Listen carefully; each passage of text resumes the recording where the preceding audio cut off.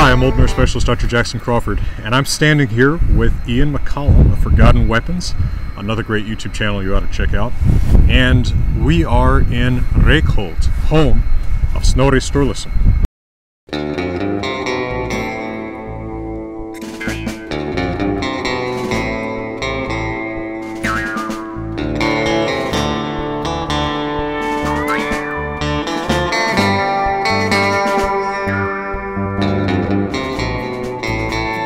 It is my happy, unearned privilege to make my living talking in the mountains about my area of expertise. And the only reason that it's possible at all is because of my Patreon supporters. Today, let me especially single out for thanks Matthew M., Anders N., and Harold K. Thank you so much for your kindness and support, and here's today's video.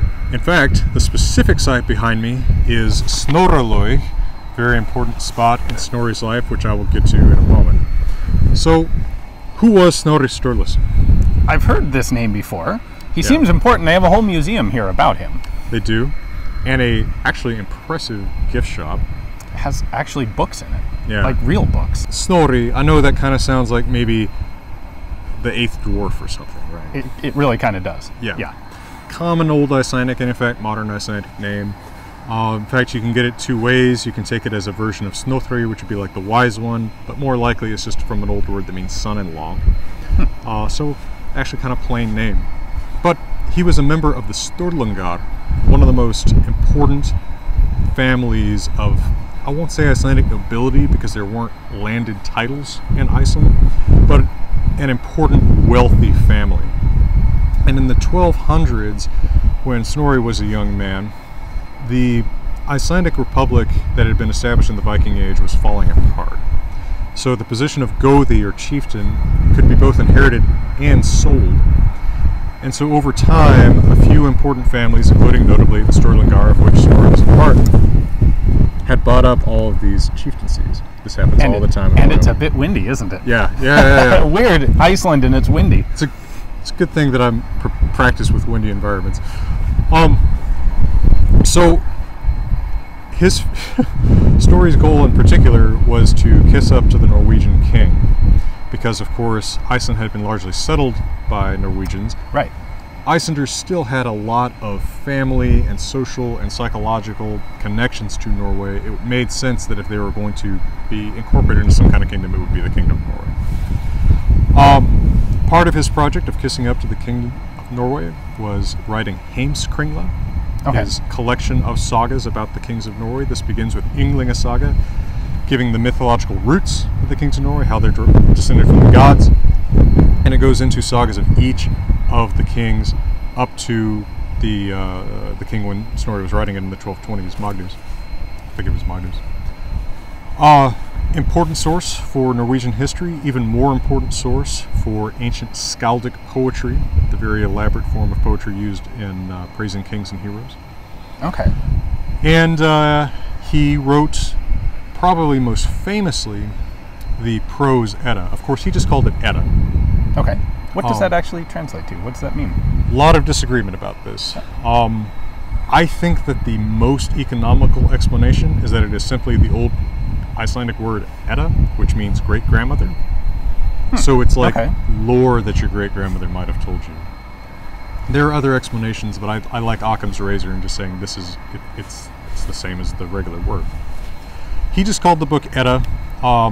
It consists mostly, in fact, of a poetry manual.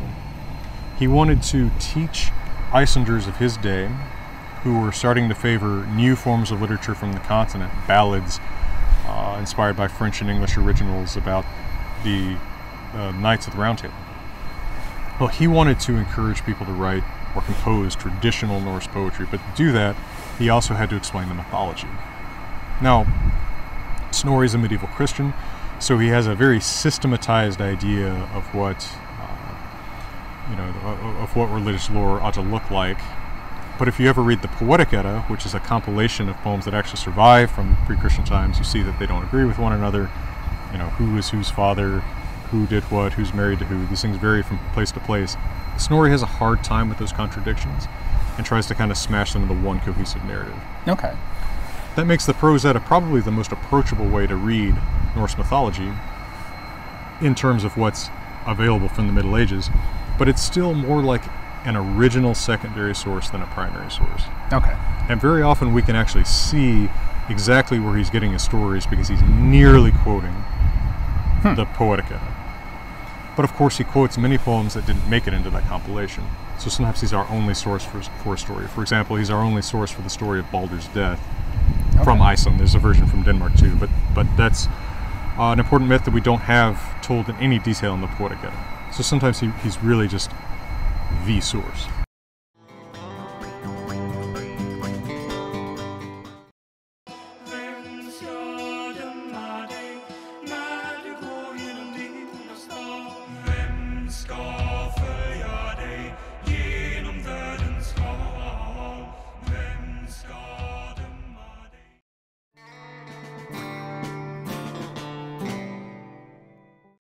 So it's interesting. It sounds like he was both like major political player, Yeah. and also major academic scholar writer Yep. at the same time. Yeah, a combination that you so seldom see. Someone who's absolutely engaged at the top level with affairs of the day, but also just a genuinely fascinated man of letters, right? And a good poet. A lot of the Prose Edda consists of his own original poetry too, when he's demonstrating like how to use this style of alliteration or this style of rhyme or something. He's a virtuoso. Okay. So obviously a Renaissance man of incredible talents.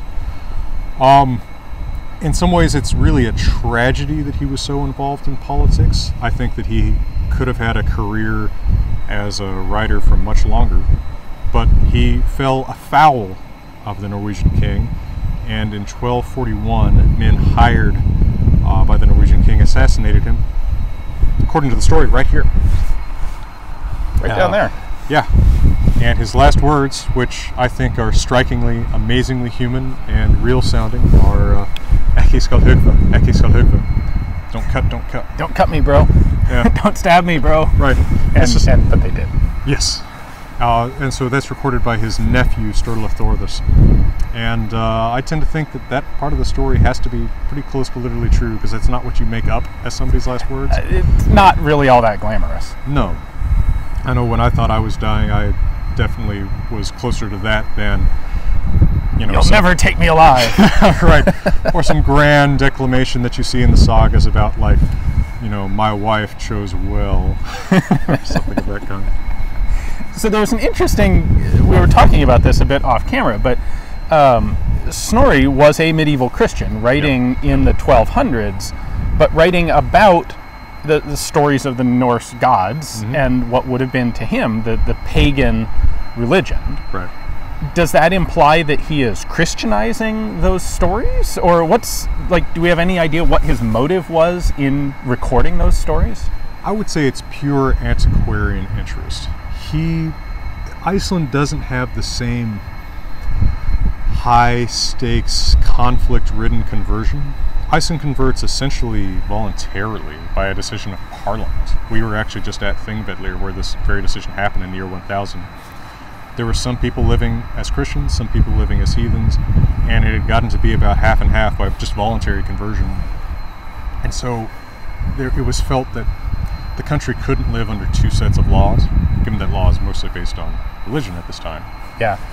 And so, it's his own story that doesn't have a whole lot to do with Snorri Sturluson, but the country became Christian basically by kind of like a common legislative decision. So there's not the same hostility toward the old gods. People remember them, well, they certainly remember that their ancestors worshiped different gods.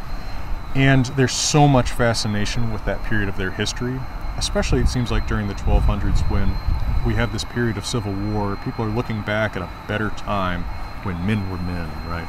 When those conflicts were a little bit more romantic.